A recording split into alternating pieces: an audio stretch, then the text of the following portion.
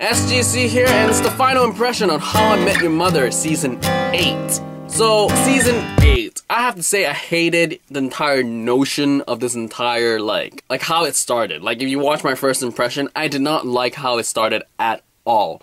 Because, I mean, with how Season 7 ended, it was like, oh, Barney and Robin's getting married and everyone's happy, and then it ends with, like, Ted almost seeing the mother on the train platform. And then in Season 8 of Episode 1, it goes like Robin's not ready to get married, Barney's not getting ready to married, or not ready to get married. And then it's just like, they never mentioned the wedding ever again until pretty much the last episode, which is the finale. And then yeah, of course you know, because stupid NBC, there's like 2 hours after it aired, announced that the twist that happened at the end of Season 8 finale. I'm not even gonna ruin it here for you. Like, you should have seen the episode, but I'm not even gonna talk about that. But the whole twist is like, wow, okay. I mean, sure that she's here now, but what's up with Season 9? Like, what? Okay, this entire season could have been so much better, or this could have been the last season for all I cared.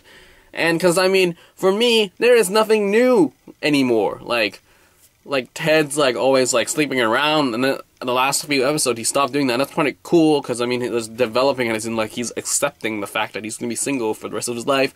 Or this whole Barney Robin thing, like, oh, I love you, I don't love you, blah, blah, blah. And then the baby with, like, Marshall and Lily is just, like, there was good stuff there, but I don't know, like, this entire season was just like, oh, How I Met Your Mother episode's out, I guess I could watch it. Not very excited at all.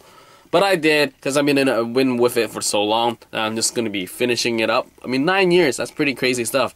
So, yeah, like, from what I heard, there's one crazy thing that, Bleeding Cool has a link. You totally should just go read that link, because I'm not going to say anything here, but I don't know if they're really going to do that. If they do that, that's going to be like, man, that's a major troll, and I hope they don't do that.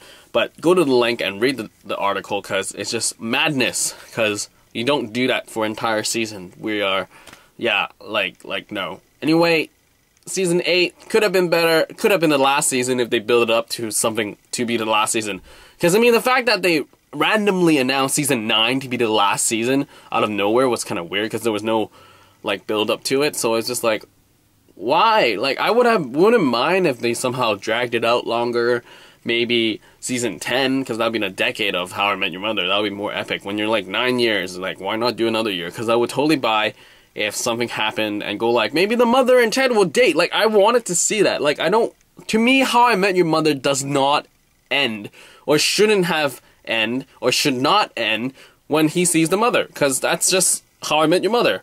But, like, there's more than How I Met Your Mother. Because, like, seeing her and they go, hi, my name is Ted, hi, my name is blah, is not How I Met Your Mother. You gotta know how to do it, you gotta show your kids how you dated and everything. That better exists in Season 9, because it doesn't, it's just like, man, it sucks. Anyway, that is his final impression for How I Met Your Mother Season 8, and that is all.